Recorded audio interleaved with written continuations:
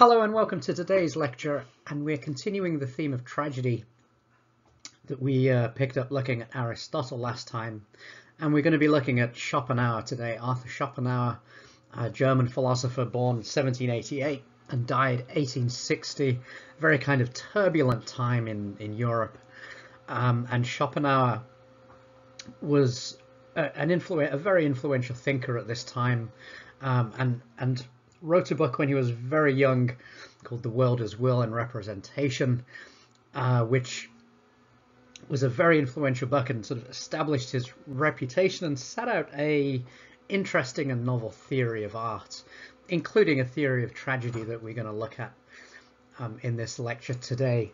So we'll be digging into Schopenhauer's philosophy and looking at some of his influences, and we'll be taking a look at his theory of tragedy, which revolves around his analysis of what's called the sublime, which goes back to early modern thinking, people like Immanuel Kant and English philosopher Edmund Burke, who called it a kind of delightful terror, all had these readings of the sublime, and Schopenhauer is picking up on that, and he's going to give us his own theory, which will be kind of illuminating for thinking about tragedy and thinking about how we derive pleasure and satisfaction from watching tragedy.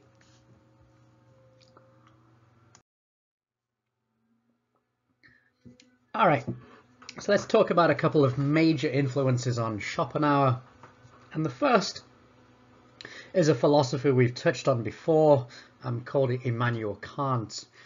And his theory of transcendental idealism was a huge influence on Schopenhauer, and indeed on all of German philosophy that came after Kant was influenced by this idea.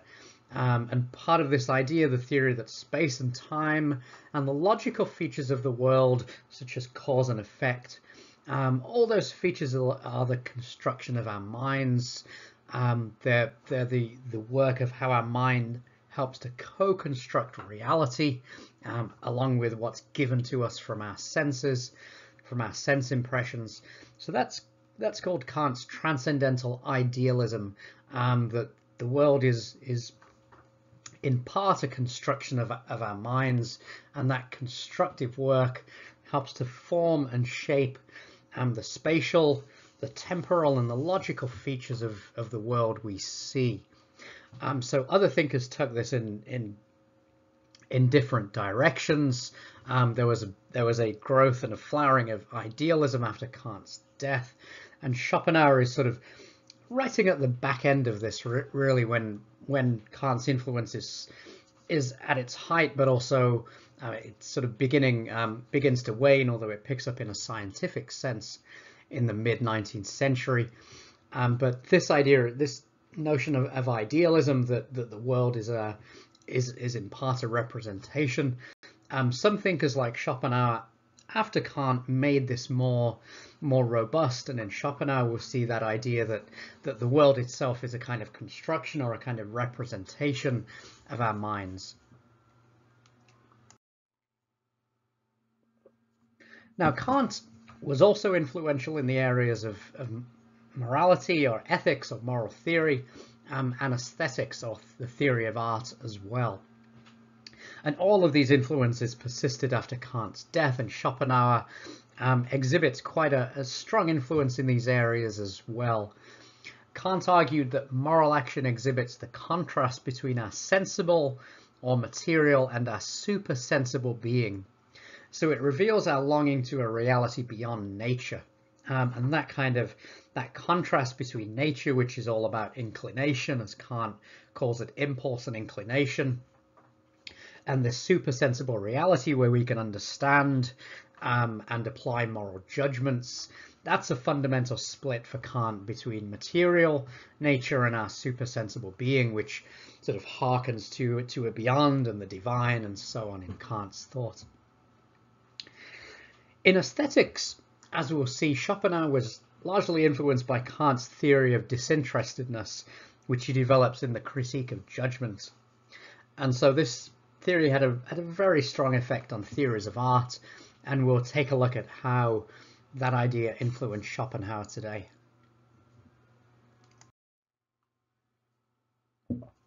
So the second major influence on Schopenhauer is Buddhism, and he's one of the first to really bring Eastern thinkers in a substantive way into modern Western philosophy.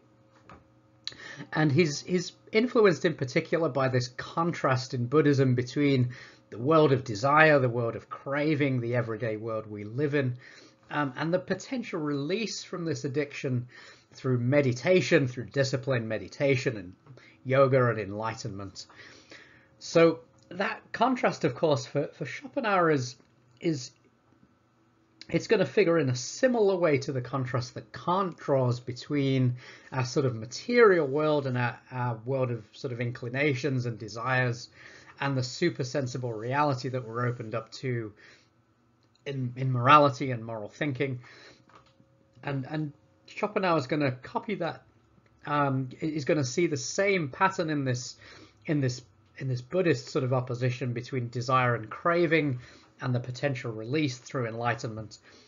So Schopenhauer refers to this idea of viewing the world after lifting the veil. He calls the veil of Maya, this idea of lifting the veil of Maya.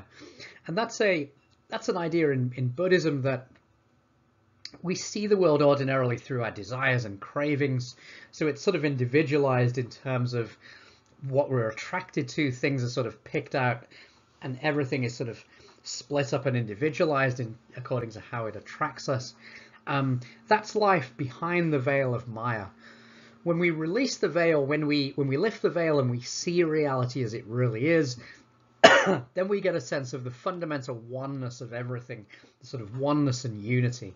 So that's sort of a glimpse of things behind the veil of Maya.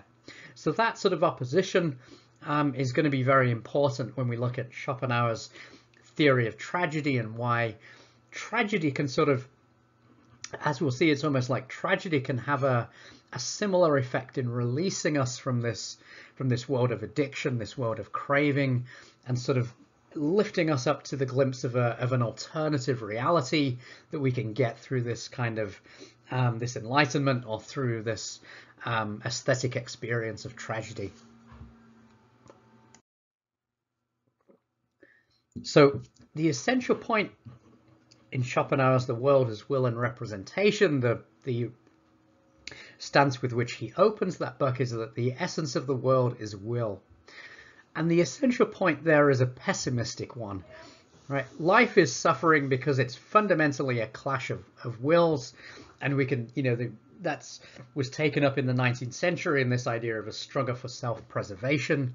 Each species and each member of the species is struggling against other species in trying to survive, in trying to perpetuate itself.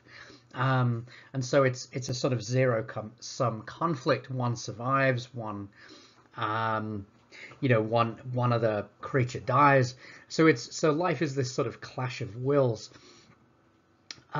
So for Schopenhauer, it works like this, that in desiring, in our cravings, we're looking for a satisfaction, but every happiness or satisfaction is only a temporary relief from suffering, followed by a situation or a state of boredom. So it looks like we're fulfilling our desires, but that doesn't lead to happiness. That leads to a kind of temporary relief that's again followed by sort of lethargy and boredom. Sort of after a wild animal has sort of chased and killed its prey, and then sort of taken its meal, the first thing it does when it's satisfied is it takes a big long nap. And that's kind of a model for what Schopenhauer thinks about human sort of satisfaction and stuff, that it's a momentary release from suffering followed by boredom. So it doesn't bring us satisfaction. It doesn't bring us real happiness. Now, the theories of the world, the theory of the world as will, and the influences of Kant and Buddhism really come together in Schopenhauer's theory of art. And like I said, that's really the centerpiece of his book on the world as will and representation. And art features as a kind of release from suffering, similar to the way that in Buddhism, nirvana is a release from the cycle of cravings.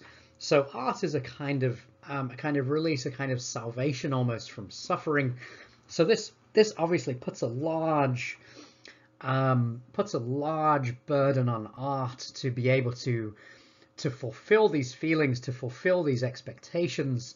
So we'll have to take a look at how Schopenhauer conceives that art is able to take on this task, which is looks like a really significant and important task. So the basic idea of the world as will for Schopenhauer is that the world is not revealed to us as it is in itself, right? And again, that comes from Kant. We don't see the world as it really is. We see it as filtered through the constructive work of our mind. So for Schopenhauer, it's revealed to us through our interests and desires, right? So things stand out for us. They appear to us as interesting, as worthy, based on how they engage our interests and desires, right? So when we look at the world, we're not looking neutrally and just observing things neutrally. We're picking out things. Things are standing out from the background based on how they interest us, based on their relation to our desires, right? And that's the way we kind of engage with the world. And it's like looking at the world behind a pair of rose-tinted or pink-tinted sunglasses, right? Where everything we see is tinted with this particular shade, and the shading comes from how our interests and desires inform the things we see, right? So that's the world we see. We're not seeing the world as it is. We're not contemplating things as they are. We're seeing the world as it's filtered through our desires and interests, picking out things that interest us, picking out things that are of concern to us, letting those things stand out in particular ways that appeal to our desires. Now, this is where the idea of disinterestedness comes in. And as I said, this comes from Kant's theory of art, right? The basic idea is that in art, we are able to get beyond the standpoint of the will. We're able to get beyond this filter where we see things through our cravings. We're able to see the world in art as it is, without our interests and desires, and we can therefore contemplate its meaning.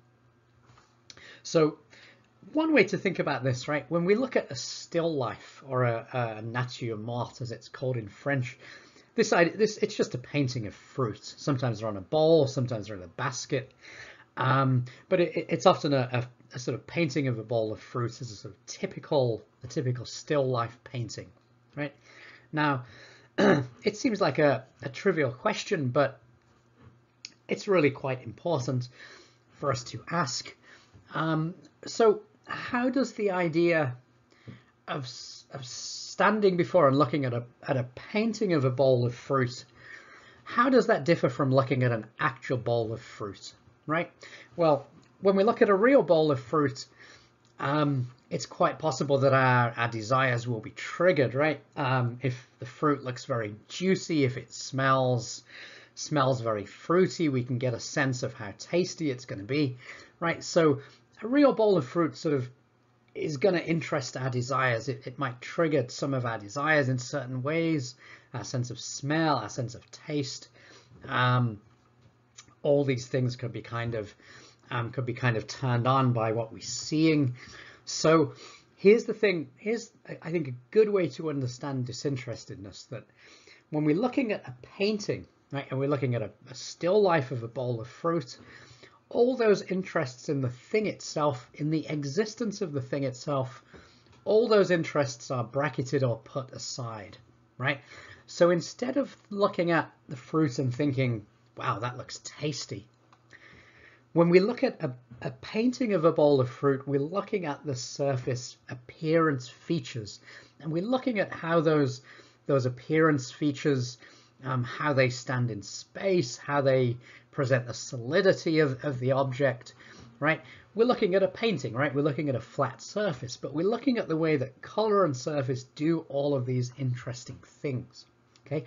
So that's part of what I'm talking about when I say, when we see the world without our interests and desires, and I'm saying we have that possibility in the world of art, when we see things disinterestedly, when we do that, we can contemplate the world's meaning. right?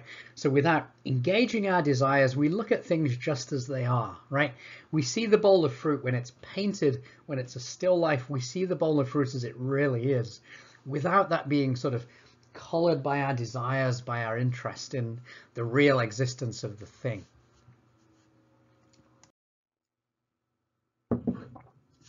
Okay, so an even starker example of that is art's painting of material bodies and art's painting of nudes.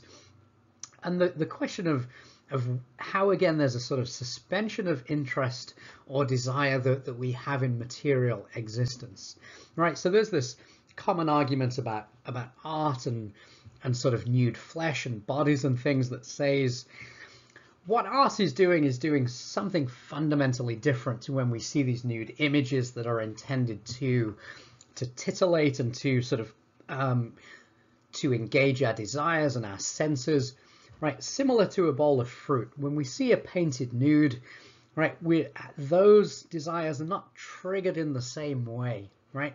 Instead, we're able to sort of almost calmly contemplate the meaning of the thing.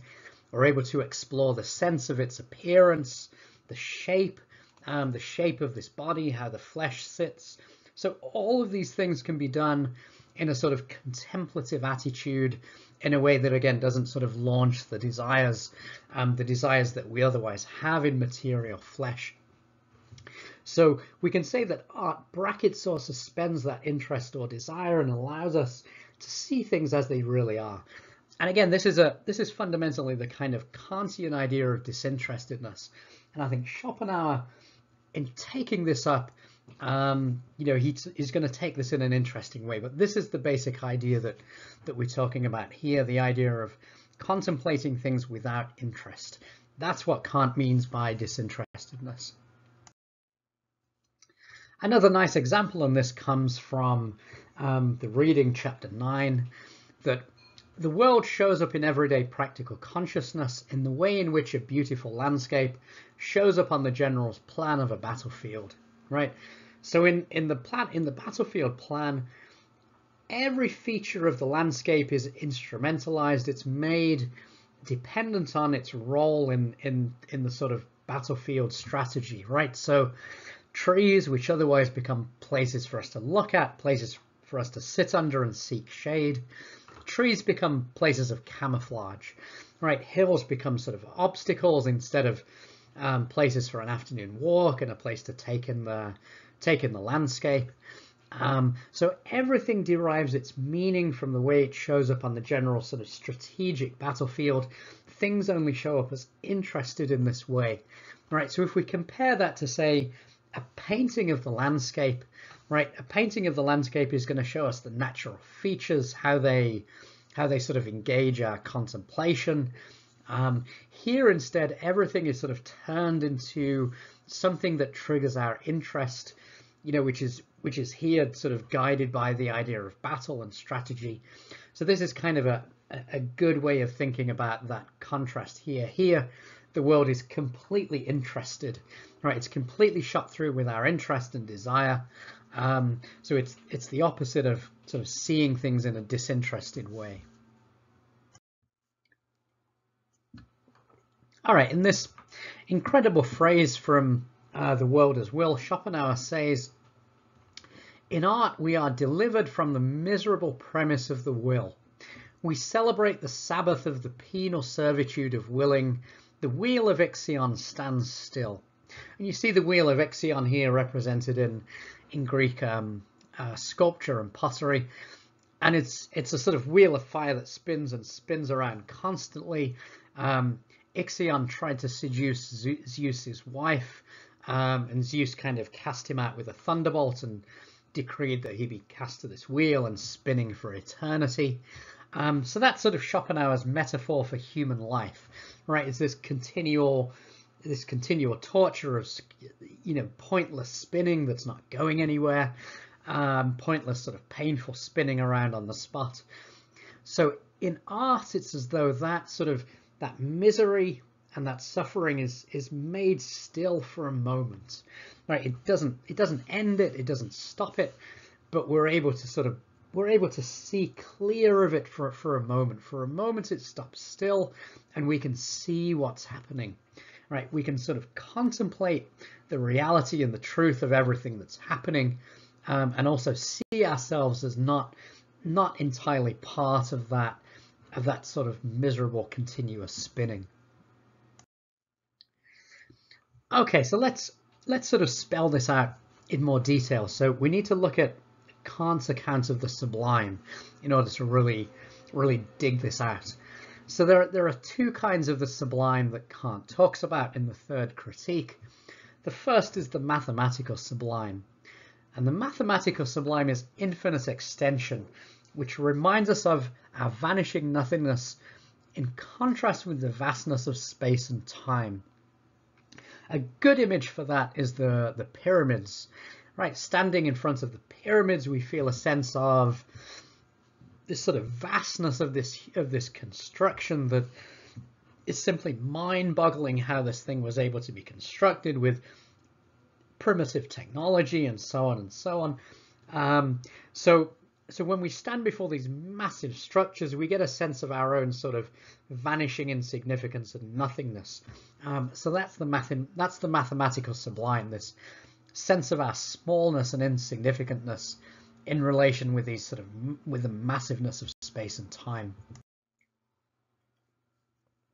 The second example, the dynamic sublime, this reminds us of our causal puniness in comparison with the gigantic power inherent in forces of nature. So the typical way of thinking of the dynamic sublime is in sort of confronting or sort of seeing a raging storm, and we're sort of close to a cliff edge, and we see the storm raging, and we sense this sort of enormous power that could blow us off our feet, that could pull us in, that could destroy us very easily. So that's the sort of sense of our puniness faced with the power of the forces of nature. So here again we sense our smallness, our insignificantness, but here it's the power of nature rather than its sort of its size that's doing that's sort of making us small.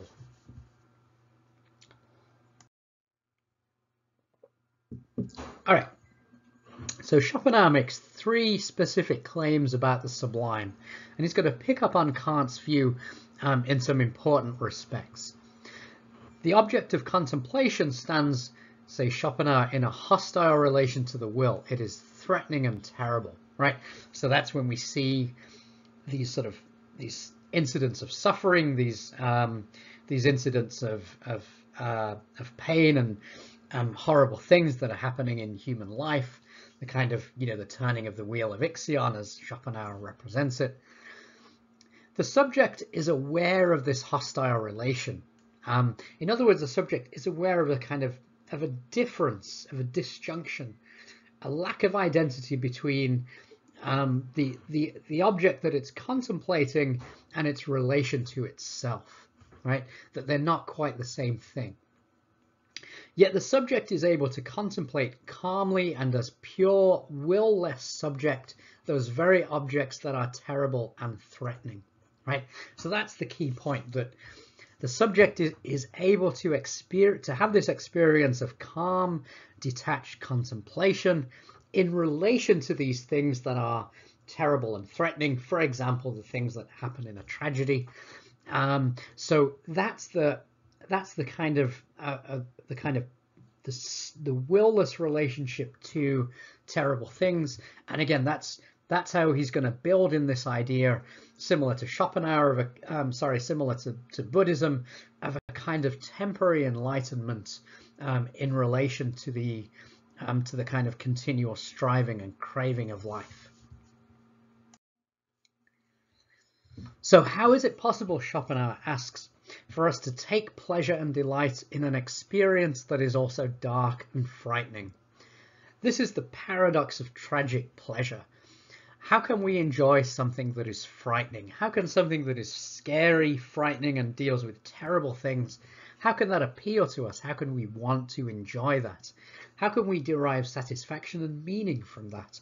So that's often called the paradox of tragic pleasure, right? And if we're going to explain and make sense of tragedy, we have to make sense of that idea that there's an enjoyment and maybe even a sense of learning here, and how do we make sense of that? So for Schopenhauer, this is worked out through this idea of the sublime. So the sublime reveals to us this fundamental split in our consciousness. We experience this fear of annihilation of our physical being, right? So we experience this fear that our physical being is threatened, that it's under threat, that it's at risk. But at the same time, we experience ourselves as different from that physical reality, right? So it's the duality of the experience, the sense of possible physical threat. Remember, that's part of Kant's idea of the sublime as well, that sense of our complete physical insignificance and our powerlessness. So we sense that whatever happens to our empirical or bodily selves, we cannot be touched or harmed, right? So that experience of being completely safe in relation to this sense of bodily threat is what sets up the arguments and the idea of the sublime, the idea of this insight that takes us beyond this world of suffering. So for Schopenhauer, tragedy is the summit of the poetic art. And it should be pretty clear from what we've been talking about why that should be, why tragedy is the most important art. Its purpose, he says, is the description of the terrible side of life, the unspeakable pain, the wretchedness and misery of mankind, the triumph of wickedness, the scornful mastery of chance, and the irresistible fall of the just and the innocent. Right, so tragedy shows us all these terrible things and shows us this side, sort of terrible side of life, but it doesn't leave us there, right? It sort of lifts us up to it gives us this sublime experience that enables us to sense the possibility of a beyond, of a sort of self that wouldn't be part of this world of suffering. Tragedy for Schopenhauer is the highest degree of the feeling of the sublime. Right? It's that moment where we can sort of contemplate this world of suffering, but somehow sense ourselves as not part of it. It's almost like we're spectators rather than participants. When we have this feeling of the sublime, we feel that everything's happening, but it doesn't touch or affect us. So Schopenhauer sums all of this up with this rather interesting quote. So let's take a look. He says, "In experiencing through tragedy the awfulness of life, we feel urged to turn away from life, to give up willing and loving life." That's the risk of pessimism, of taking the message as one of sort of rejecting and giving up. But precisely in this way, we become aware that there is still left in us something different that we cannot possibly know positively, but only negatively, as that which does not will life. Just as the chord of the seventh demands the fundamental chord, just as the red colour demands green, so every tragedy demands an existence of an entirely different kind, a different world, the knowledge of which can only be given to us indirectly, as here by such a demand. At the moment of the tragic catastrophe, we become convinced more clearly than ever that life is a bad dream from which we have to awake. So this sums up that sort of contrast where we look into this negativity of things, and then we sense this possibility of a contrast of this negative possibility, as Schopenhauer says, of a contrast with something else that is given only directly. It's like a demand rather than a reality, right? It's not like we experience this different life, but it appears as a kind of demand upon us that it must be if we're having this experience. So since the world itself is merely a representation or a dream for Schopenhauer, there must be a dreamer outside the dream. So this is what we become aware of, this is what we sense, we have a premonition of it, this super sensible side of our being when we experience tragedy, right? Again, it's not something we know as a fact because we only sort of sense it negatively. In this negative sense, it's not really here as part of our knowledge. But tragedy gives us this sense, this premonition that the super sensible side of our being is a reality. There's this interesting difference then between Aristotle and Schopenhauer and pity and fear, and how it clues into a difference in their theories. Aristotle, as we saw, believes that tragedy brings pity and fear into a kind of balance, right? It gets rid of the excess, and it makes us able to regulate pity and fear in our daily lives, right? They don't become excessively provoked when something happens. We're able to regulate and have the appropriate dimension of pity and fear. Now, for Schopenhauer, it seems a bit different, that tragedy is not about a kind of daily life balance, right? Tragedy is offering a kind of redemption from the world of pity and fear. And the fundamental difference here is their sort of contrasting views of daily life, right? For Aristotle, there's daily life is the pursuit of excellence in various different kinds of practice, intellectual and practical. For Schopenhauer, daily life is this wheel of Ixion that sort of gives us nothing but suffering and pain, and it's a completely it's a completely joyless reality. So that's really the sense of the contrast. What Schopenhauer is looking for in art is a kind of redemption from all that bad stuff. But of course, for Aristotle, doesn't really need that redemption because he doesn't see daily life in the same kind of ultra negative terms that Schopenhauer does. All right, so let's see what conclusions we can make up from today's talk. So we saw that tragedy has more of a religious or spiritual purpose for Schopenhauer, in contrast to Aristotle's medical ethical interpretation. Right, so it has this, it's almost like a form of salvation, almost like a religious form of salvation in relation to this sort of life of suffering, in contrast to Aristotle's view. Schopenhauer also creatively combines ideas from Kant and Buddhism, as we saw, to develop a theory of art as a release from the world of suffering. So he sort of joins those ideas together to make this sort of this world of craving, that we need to find a kind of release from this world. For Buddhism, that's nirvana. For Kant, it's this sort of moral sense of our super sensible being. And for Schopenhauer, it's art that plays this role. And it's the central important role that Schopenhauer gives to art, and as we've seen, to tragedy as the kind of pinnacle of art, that is really for us the interesting part of his theory. So tragedy is the high point of art, and art is the human activity for Schopenhauer that can show us a glimpse of salvation.